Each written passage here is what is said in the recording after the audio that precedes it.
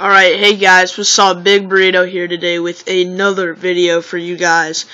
Today's video is going to be showing you guys how to put hacking codes onto a notepad, pull that notepad up on Ocarina Cheat Code Manager, load it onto an SD card, and you are ready to hack.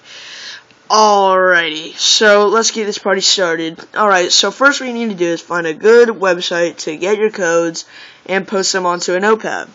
Well, I'm going to show you a good website. It is www.geckocodes.org. is a perfect website to get easy cheat codes or hack codes or whatever, so you guys will be able to play your games.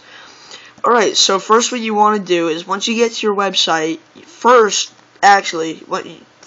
get to your website. Second, pull up a notepad, and it's an untitled notepad. Just pull it up. It should have like a symbol like that, sort of like a notepad thingy. And I titled it RCDE52 Call of Duty 3.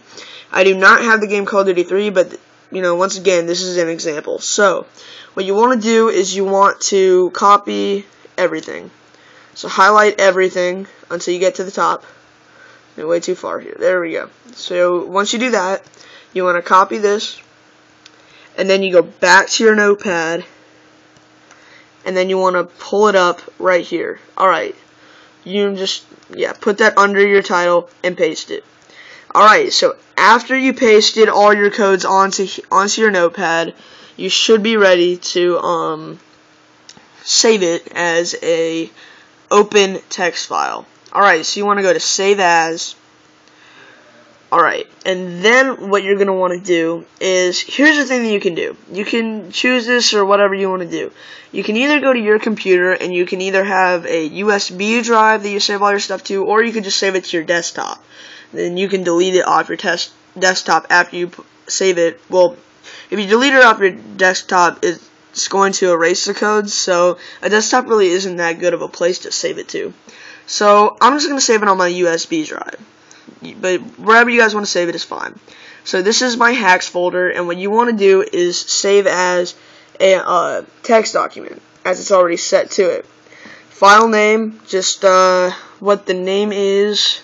Let's just save it as Call of Duty 3. Call of Duty 3. There you go. So after you save it as Call of Duty 3, you want to save. Alright, so that means when I go to my USB drive, to my hacks folder, I should have a file saying Call of Duty 3. Right there. And it is saved as a text file, so when I would pull it up, it would look a little something like this. Alright, so after you save that as a text file on to wherever you're saving it, from your notepad, from the website, you are halfway there. Another thing, you want to find a thing called Ocarina Cheat Code Manager. I will put the link to download this in the description, so you guys will be able to download the exact same thing that I have, so you guys, will be able to hack and stuff, because you need this cheat code manager in order for the games to be hacked.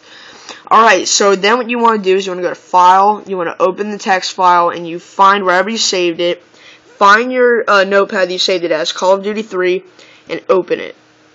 Whoops, I accidentally pressed close. You're going to open your text file, so let's do this. Alright, so after you opened up your Call of Duty 3 stuff, and you have all the hacks on here, like that, it should look something like this after you're done. So let's just pick some hacks. Let's just do infinite ammo. Alright, that one's just going to work. I'm just going to do one hack. Alright, then what you want to do is you want to find the game ID. So if you go up farther enough here on the website, you can see how the game ID is that. RCDE52. Alright, so pull up your cheat code manager again and type that in the game ID. So, RCDE52. Alright, and after you save it as the game ID there, what you want to do is you want to store the name and ID. You want to store the modifications. And then you want to export it to your GTC. Find your secure digital storage device or your SD card. Store it there. Press OK. And then after you store it there, it should be on in your codes folder on your SD card, saved as rcde52.gtc.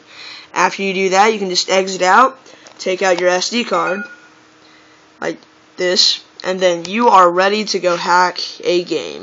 Check out my other video to show how you do it on the Homebrew channel.